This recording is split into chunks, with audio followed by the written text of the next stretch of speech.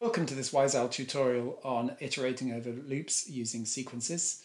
There's going to be 3 tutorials in this series. Sequences are probably one of the most important things in Python, and this is the first one. Here's what you'll learn in this tutorial. We'll begin by looking at lists and tuples, 2 of the main types of sequences that you can create. And then what I'll do is show the difference between them, which is basically that one is mutable and the other isn't. And we'll look at how you can convert the data type from one to the other. We'll then look at ranges and strings, which we've already seen in previous tutorials, but they're the other 2 types of sequences that you can create. We'll then look at iterating over sequences using for loops, the theory, and then the practice. And then to make sure that this is useful and practical, what I want to do is look at no less than 4 case studies. So we'll look at one, listing files in a folder, another one listing out all the words in this quotation, a third one listing out all the built-in module names, and then a fourth one listing out all the hyperlinks on a web page. At any point in time, you'll be able to click on the link, which should have appeared about now at the top right corner of your screen, to get files to do with this tutorial and also any exercises. But that, I think, is enough of me speaking. So what I'm going to do now is with huge pleasure hand over to my ever-capable assistant Sven, who'll guide you through the rest of the tutorial while I disappear. So let's get started.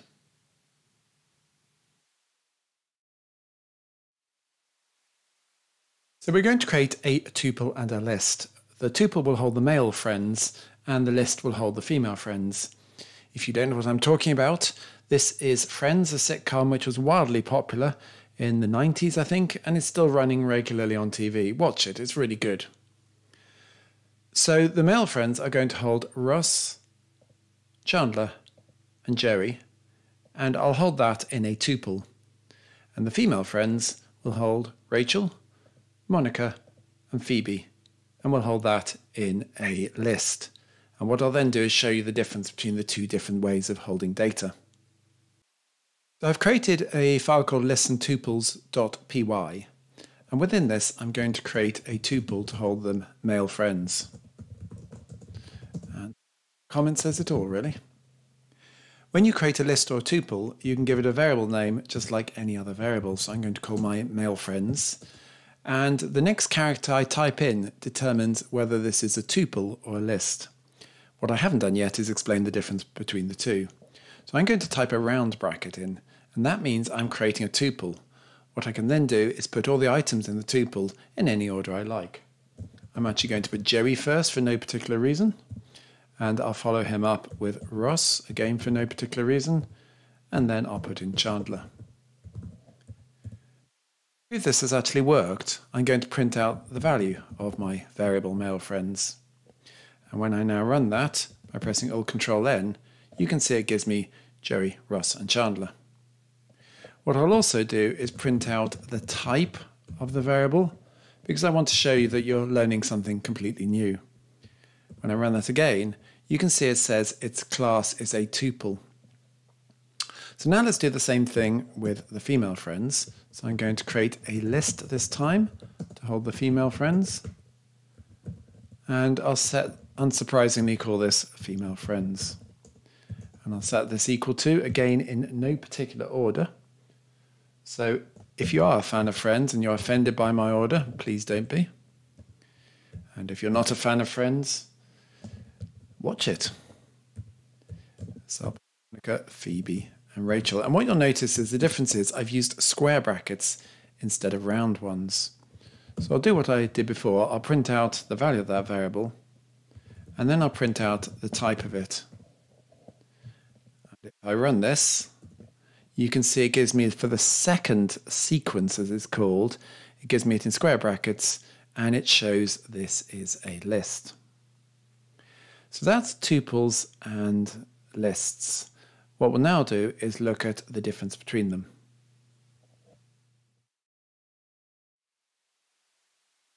So whether you have a list or a tuple, you can refer to any item within it by its index number. And the thing to watch out for is that in Python, as in many computer programming languages, everything starts with 0. So in our example of the male friends tuple, Jerry is the 0th element, Ross is the first, and Chandler is the second. There is no third element. So if I want to refer to any particular element in my tuple, in this case, I can do it by putting the name of the tuple, male_friends, and then in square brackets, I can put the number of the person, in this case, that I want to retrieve. Now, I've always hankered after being one of the male friends, so what I'm now going to do is show you how I can insert myself in the list of male friends tuple, why this won't work, and what the difference is between a list and a tuple. So I'm going to add myself as a male friend. I'm actually going to substitute myself for Ross, who always annoys me a bit. So replace Ross with Andy, but I'm going to put a question mark at the end of that because I'm not actually optimistic this is going to work. So in theory, I can refer to the value of the second element in the list. Don't forget everything starts with 0. And I can replace that with Andy. And then what I'll do just to check this works is print out the value of my male friend's tuple. There's no particular reason why this wouldn't work apart from the fact that tuples are immutable. I'll explain that in a second. So if I try running that, you can see it says the tuple object does not support item assignment. So a tuple cannot be changed. Once you've created it, you can't make any modifications to it. What I'm going to do now is turn this into a list, and I'm going to cheat slightly by just putting square brackets instead of round brackets around it. That's the only difference I've made. But when I run this now, you can see it actually works. The second time it prints it out, I'm there as a second male friend in the list. And that is the basic difference between tuples and lists. A tuple is immutable, it can't be changed, and a list is mutable. Which kind of makes you wonder which should you be using. My personal advice is use lists all the time, because what you'll then find is you can insert items and delete items and change items without having to worry about it. Perhaps the only time to use a tuple is when speed is an issue, but you're going to have to be working with a fairly large program for that to be the case. But in truth, it doesn't really matter, as you've seen, which one you use. I think there's just one more thing I'd like to say about mutability, which is I didn't actually need to do what I did just then. So I'm going to revert that back to being a tuple. And what I'll do is create another variant of my tuple, which is a list. So I'm going to call this new male friends. And what I'll do is use a conversion tool to change my tuple into a list. Whenever you want to convert data from one type to another, you just put the name of the type as the function to use. And then what I'll do is pass into that my male friends function. Or my male friends tuple. On the next line, I can change the second element in my new male friends, which is now a list. And then I can print out the value of my new male friends list. So you've always got an option when you're working with tuples and you want to change them. Either change them into a list yourself manually by changing the brackets from round brackets to square brackets, or use the list function to convert the data type. Let's just check that works. So if I run that, you can see it's giving me the same thing.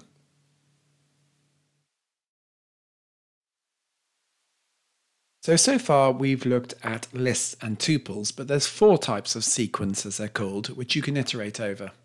The other 2 types are ranges and strings. So let's have a look at those now. We've already seen a range in a previous tutorial in this series. So for example, this one at the top of the screen begins with the number 2 and carries on up to but not including the number 12, going up by 2 each time. You can see the results are running the range at the bottom there. It goes 2, 4, 6, 8, 10. And if I wanted to number these as items in my sequence, I could do so with these numbers.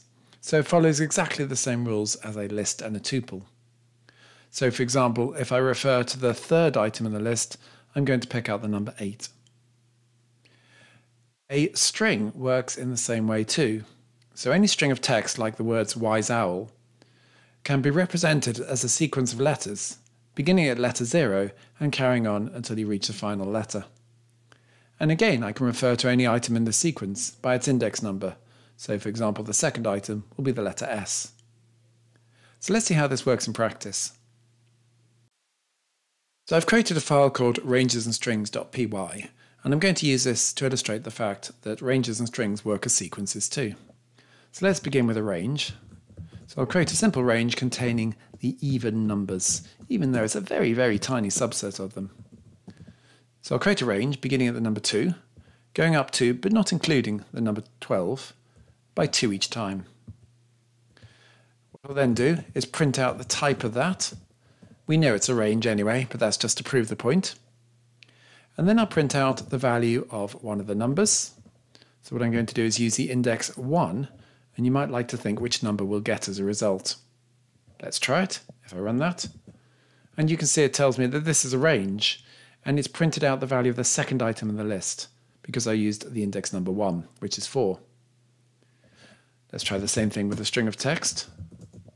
So what I'll do is create a variable called wise_owl, which will hold the name of our esteemed company, or at least part of the name anyway.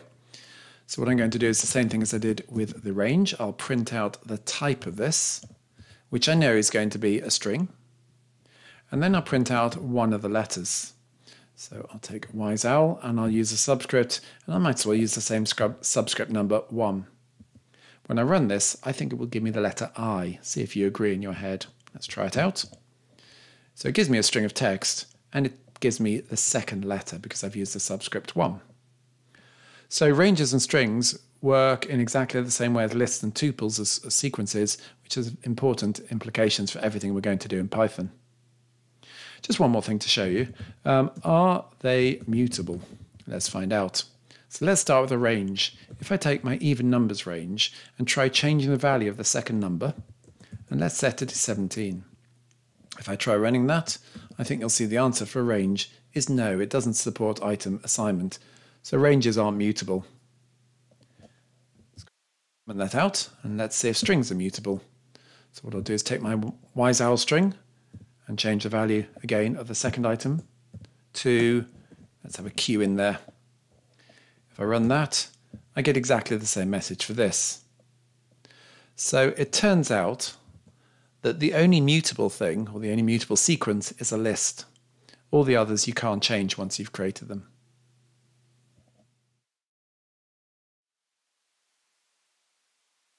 So before we actually do some practical examples, can I show you the theory of iterating over sequences? Let's suppose you have a shopping list. You want to buy an apple, a banana, and a pear. It might be a shopping tuple if you like. It would work just as well. When you come to the supermarket, you might find the apple aisle first, and then you might pleasingly in alphabetical order find the banana aisle, and then the pear aisle. Or maybe you find the banana first, and then put the pear in your basket, and then only then follow that up with your apple. Or maybe you start with the pear, and then put the apple, and then the banana. I think you get the idea. In general, when you're iterating over sequences, the order of the items doesn't particularly matter. What matters is that you process every single one of them. The command to iterate over sequences, or the syntax, is shown at the bottom. For every item in the sequence, do something. Now there's two things I want to highlight here. The first one is the sequence. So the bit before the colon can be any sequence. So it can be a list or a tuple, in which case it will iterate over the items in it. It can be a range, in which case it will iterate over the numbers in that range. Or it can be a string of text, in which case it will iterate over the letters in it. Those are the rules. The other thing I wanted to show is the item. The item is a name for your variable. You can call it anything you like. And what Python will do is use the variable you've created to refer to each of the items in your sequence one after the other. The statements which follow the colon can be any valid Python statements, but typically refer to the variable that you've just created. So you do the same thing to every single item in the sequence. So the properties of a sequence, which it has to obey, are twofold. And this is really background information. All of this is handled internally by Python. It's just to explain what's going on behind the scenes. The first thing is that having processed one item in the list, it should know which item to go on to next. So it should have a concept of sequence, if you like. So once you've done the apple, it knows to go onto the banana, and once you've done the banana, it knows to go onto the pear. And the second property it needs is knowing when to stop, a very important property in life. So once you've processed all of the items, it knows to exit out the loop and run the rest of your code. And probably this is the bit some programmers struggle with, whether they're iterating over the lines of a text file, whether they're iterating over the hyperlinks in a web page, or any other sequence. It's hard to believe that Python not only knows how to iterate through them, but also knows when it's finished, and it can then carry on with the rest of your code. So that's some background to how sequences work. Let's now do some practical examples.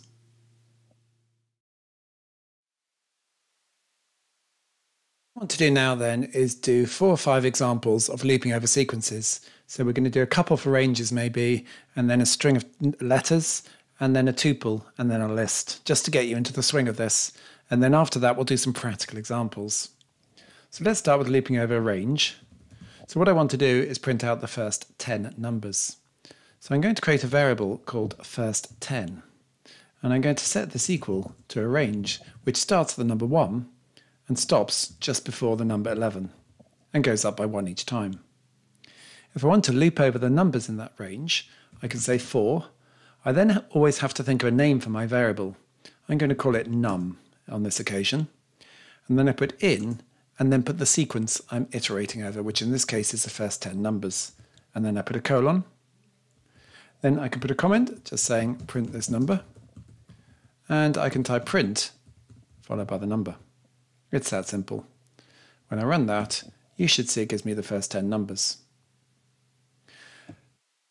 What I'm now going to do is to comment that out and do the same thing again, just because I don't want to leave you an impression that you have to always use a variable. I could have just done this in 2 lines. I could have said for num in, and then I could have put my sequence in straight away, like so. And then I could have just printed out my number. Whether it's better to put your sequence in a variable and then loop over the variable, I don't know. I think that's up to you to decide. If I then run that, I'll get the same 10 numbers again.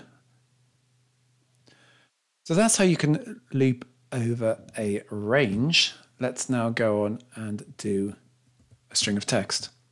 So I'm going to create a variable to refer to one of my favorite quotes, which is "this too shall pass." A good quotation to say to somebody who's going through a bad time, perhaps. What I want to do now is to show each letter in turn. So to do that, I can say for. I'm then stuck with the task of choosing a name for my variable, as always. So I'm going to call it letter, because I know it's going to represent each letter in turn. But I could have called it anything. So then I can put the sequence I'm looping over, which is a collection of individual letters. That's what a string automatically is treated as. And then I can print out this individual letter. So if I run that, you'll see it gives me "this too shall pass" as letters.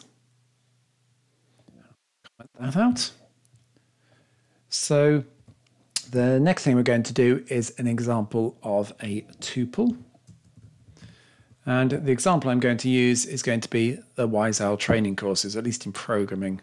Might as well advertise a bit on this tutorial. So I'm going to create a variable called prog courses, and I'm going to set it to be, let's start with C#. We also train, we also train in VB. We train in VBA. Train in SQL. And there's one more programming course we train in Python, that's it. So if I wanted now to loop over this tuple, showing the value or the name of each course, I can say for course, I'll call it. I could have called it anything in my list of, or tuple of prog courses. And then I can print out the course. Now what you'll notice is I've made a mistake here. I haven't actually created a tuple at all. So what I need to do is put an open bracket in front of that list and a closed bracket at the end of it to make this into a tuple. If I then press Alt-Control-N again to run my code, I'll get the list of our programming courses. Hopefully you're beginning to see how this becomes almost mechanistic. You always type in exactly the same syntax. So let's do one more example. I'll just comment that out. And the final example is going to be to do with the Teletubbies. So not only are you learning lots about Python on this course, you're learning loads about English culture, although admittedly it tends to be 10 or 20 years old. So I'm going to create a list of the Teletubbies. So to do that, I need to put square brackets, and this time I'm going to use double quotation marks just for variation. And the Teletubbies are, as any child knows in the UK, Tinky Winky, Dipsy, Lala, whose name is probably spelt like that, but I'm not actually sure, and Po, who are respectively purple, green, yellow, and red. What I now need to do is show the names of each of them. So again, I'm going to create a variable. I'll call it TT because I don't fancy typing Teletubby in again, in my list of Teletubbies. And for each one of those, I can print out the name of the Teletubby. Run that program, I'll get my 4 Teletubbies. So hopefully that's convinced you just how easy it is to loop over sequences. What we'll now do is 4 practical examples. So this is a bit of the course I've been looking forward to because I can show you some practical examples. We'll start with one which lists out all the files in a folder. I'm going to choose this folder, but you can choose any one. I've created a file called example1 listing files.py, and within this I'm going to import the OS module, the reason being that I need its list_dir function. So what I'm now going to do is to get a list of all the files in a folder. So to do this, I can create a variable, and I'll call it files, and I will use the OS module's list_dir function to return a list of files. And that takes as an argument a string of text. Well, actually, it takes 4 different arguments, and I can use these arrows to cycle up and down them. But the one I'm using is the first one, returning passing in a string of text. And crucially, what it will return is a list of strings. And that means I'll be able to iterate over all the values in that list to show the name of each file. It's that easy. Now to set the path, the easiest thing to do, I think, is to right-click on my folder in the Explorer tab on the left-hand side and choose Copy Path to get the absolute path. And what I'll then do is paste this into my parentheses or brackets. But just before I do that, I will add in the letter R, and that means I don't have to put an escape character before each of these backslashes. Sometimes you have to put a backslash at the end, and it seems to have to be a double backslash, so I'm going to put that in just in case. What I can then do is I can loop over my files. And because I know it's returning a list of strings, I know exactly what I'm looping over. So I'm going to call my individual variable file, and I'm going to say for each of the files I've found, show its name. And to show its name, I can just put print file. And when I run that, it will give me a list of the files in that folder.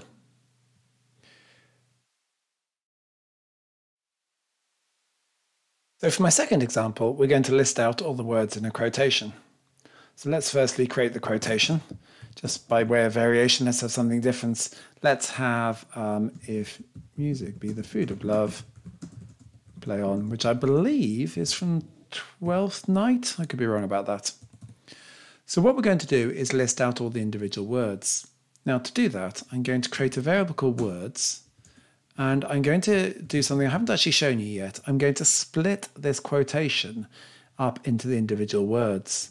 Now I'll show you much more about splitting in a later part in this series of tutorials on sequences. But for the moment, it's enough to just do that, and it will automatically assume that I'm splitting it up into different words. You can see that it returns the list of strings, so it's exactly the same as the previous example. So even though we're doing something completely different, the thing it returns is actually the same, and again, we can loop over the elements in that sequence to print them out. So having got a list of words, what we can do is just print that out. I'll loop over the words, printing each out. So to do this, I can say for, I tend to call my variables the singular of the sequence name I'm looping over. So it's just a convention I use, but I think it does actually work and make it clearer what's going on. So for word in words. So for each word, I want to print out its value. So I can just put print. And because I know the split function returned a list of strings, I can just print out that word.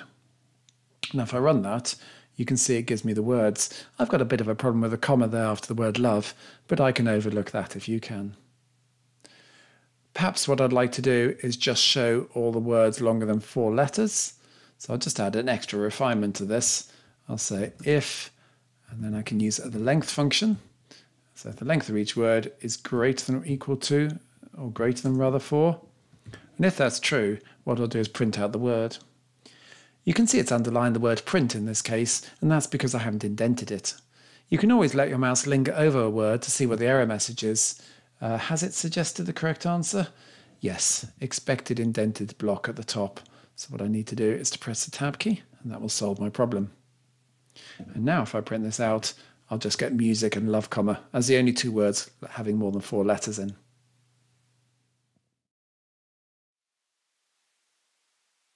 So the third of my 4th examples is going to list out the built-in module names. I've created a file called example3-listingmodulenames.py, and what I'm going to do within this is import the sys module, because it turns out that contains the method or the function I want to use.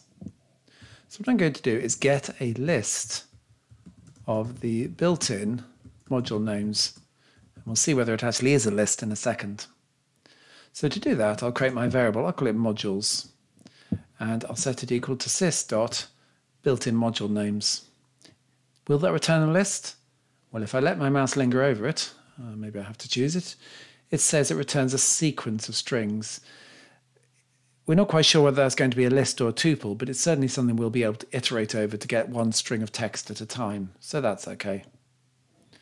So what I can then do is loop over the module names, and for each one print it out. So I'm going to follow my convention I explained previously of naming this the singular of the sequence I'm looping over, and I'll print out the name of this module. And if I run that, you can see it gives me quite a lot of module names, most of which I'm probably not interested in. So I don't really want these ones with an underscore at the beginning, I just want the other ones at the end. So I'm just going to put a bit of an if condition in just to filter out the non-system ones. So only include ones not starting with an underscore. So to do this if condition, I can say if, and then there is a string method called starts with. At some tutorial in the future, I'll go through all the string functions you can use. There are many of them, but the best way to learn them is by example as they crop up. So if it starts with an underscore, except that's exactly the opposite of what I want to do. So I'm going to put the word not in front of it and say if it doesn't start with an underscore, then I'll print out the name of the module. And now if I run that, I should get a much smaller list of just the modules which don't begin with an underscore. And these are the built-in modules which are probably more useful. I have to be honest, I'm not quite sure why that list is slightly different to the one I showed you early on in this course. That as an unexplored mystery.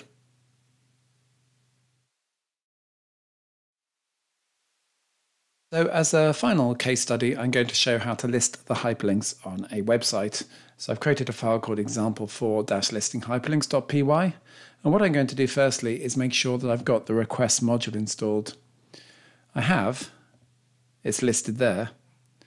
If you haven't already got it installed, as a quick reminder, what you'll need to do is type in something like pip install and then the name of the module requests and press return. If I do that, I'm going to get a message saying my requirement is already satisfied because I've already installed it. If that doesn't work for you, go back to some of the earlier tutorials in this series on virtual environments and modules. So I'm going to import my requests module. And within that, what I'm going to do is actually go to a website. So I'll create a variable which I'll call response, and I will visit a website. And the one I'm going to go to is a test website created to allow people to scrape websites and see if it's working. And what I can now do is look at the response from that. So I can test the status I get back.